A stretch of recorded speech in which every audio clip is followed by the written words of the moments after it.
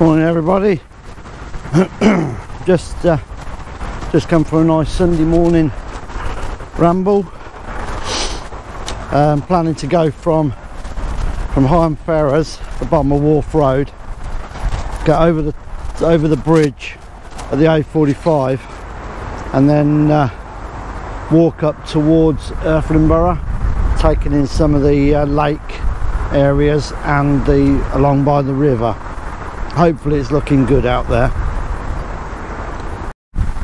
Yes, I'm down the bottom of Wharf Road now, just having a look at the lake, and it looks like it's well in flood. Well, not flood, but the water looks like it's up quite a lot, but it does look lovely.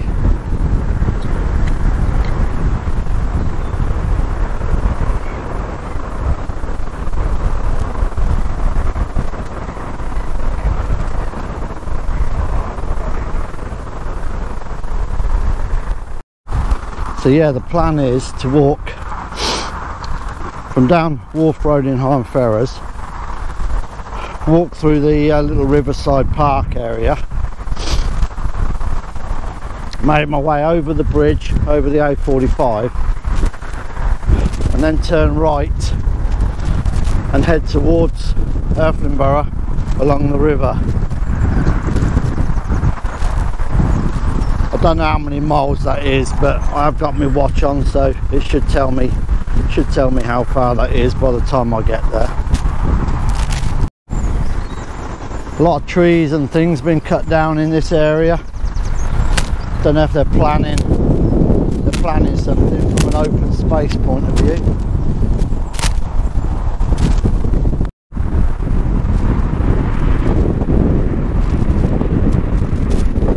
It's a bit blowy up here on the bridge. I'm not sure if you'll be able to hear my voice over the wind.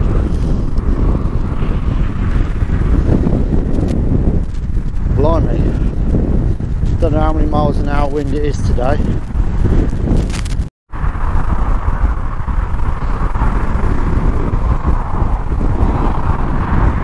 The A45, not too busy. The river's looking quite high. It's looking very brown as well. Well, that's the route I'm taking. Just look at that floor. I think I might get a little bit muddy today.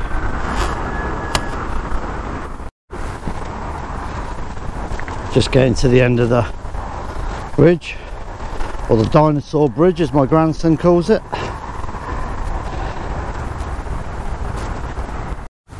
I think I'm going to take a detour through the brambles and see if I can find a different route. That looks so boggy, it's unbelievable. But there might be a different area.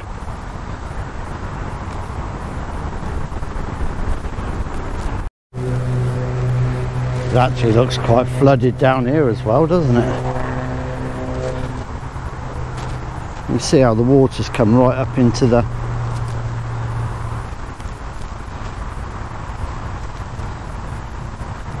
Blimey. I mean, under normal circumstances, I think this is a bit of a pathway. You need your wellies if you're walking through that.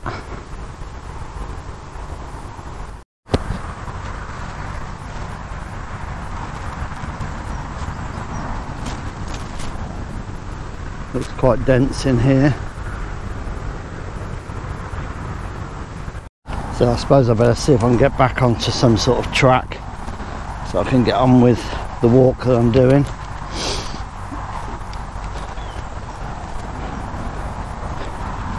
So I'm just coming out of the trees now, and here's the river.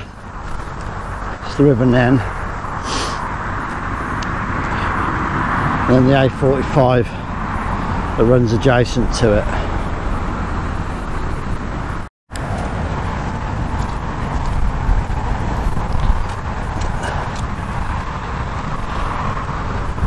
Been coming down here for a lot of years when I was into fishing, and I haven't been fishing for so many years now, but used to come down here night fishing, not on the river, but on the lakes to the side, and I reckon there's quite a lot of good fish in there. I believe it's an old gravel pit. Yeah, it's an old gravel pit, and I think it used to be on Irthlingborough and Nene Anglers Club, and then it was on Wellingborough as well, Wellingborough Angling Club. To be honest, because I've been out fishing for so long, I've not really thought about who's got the angling rights to it these days, but I'm going to guess that you get the old carp guys down here searching for them, the carp and the bream that are said to be in here. As soon as there's a gap in the trees, I'll see if I can get over to the lake and just pan the camera around a little bit so you can see what it's looking like on a February morning.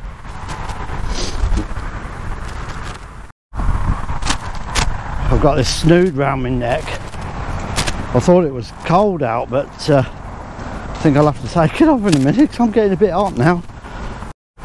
Well, that feels a lot better now I took that off. It really was getting hot.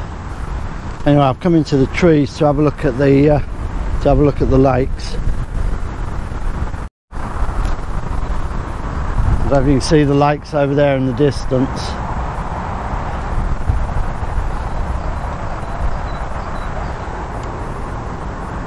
It looks a little bit wet underfoot, but I will go a bit closer.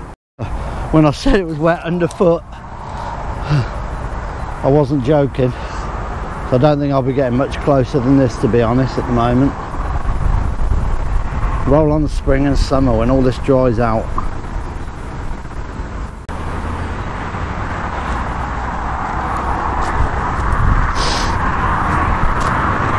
Oh dear. So that wind seems to be blowing on the top of the water, but it don't seem to be blowing ever so in the air. I think it's probably because of all these trees sort of sheltering it a little bit.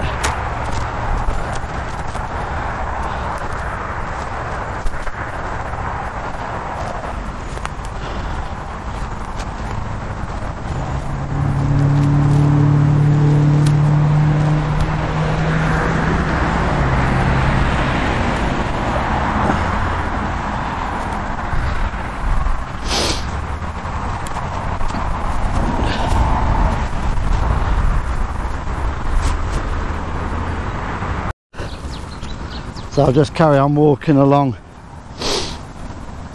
the pathway. It is muddy, but it's not as muddy as it was back there when I first got off the bridge. But I'm trying to keep to the edge. I know I've got walking boots on and they are waterproof, but I don't really want to be putting my feet in puddles of water unless I really have to. So over there on the far bank, you see that drain? That goes through to the lake that I passed earlier on at the bottom of Wharf Road. Because once upon a time that was the main river. And when they built the A45, they diverted the river and they made this channel along here. So the other bit has now become a bit of a lake and a fishing area for the population of Higham Ferrers.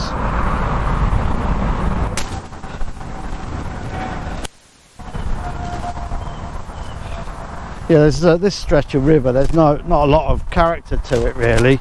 It's literally a straight line that runs in parallel with the A45. It's a shame really. They could have put a few bends and curves in it just to give it a bit of character. I actually consider myself quite lucky really where I live. I live in Higham Ferrers, and right on my doorstep I've got the lake at the bottom of Wharf Road. I've got Irthlingborough lakes and the stretch of river that runs beside that. A bit further the other way on the river you've got some woods you've got Rushden Lakes, and a stone's throw away, you know, you've got other places in Northamptonshire such as Salsey Forest and places like that. So really lucky, really.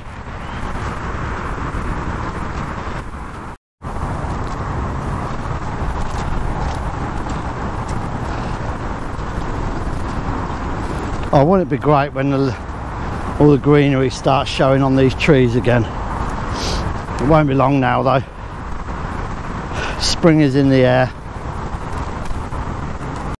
Lovely, lovely squelchy mud. Love it. Or not. Let's take a little bit of a detour off of this track. Let's go and have a look down at something a bit more interesting.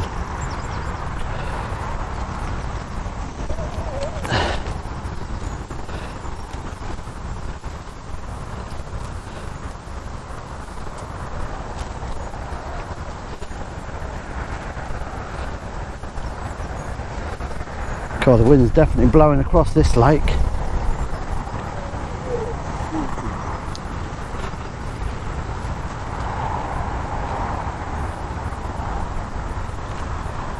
You see the moorhens out there on the water bobbing up and down.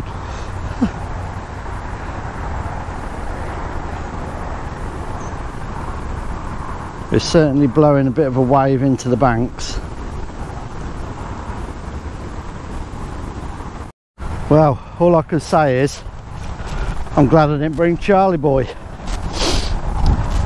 I decided last week that these long walks are a bit too much for Charlie, so I should just stick to short walks with him and then just do the long walks on my own.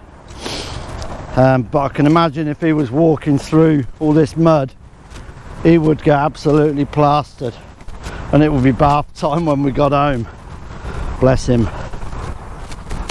I think we're coming to a turn in the walkway here, because this area comprises of a few lakes, and I think this first lake, it ends just here, and then you walk along the back of that, and I think that walks along the back of the others as well.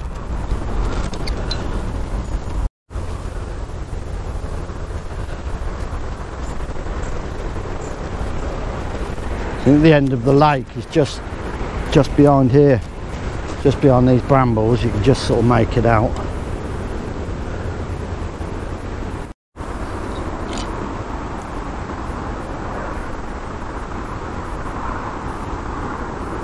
That's the end of the lake.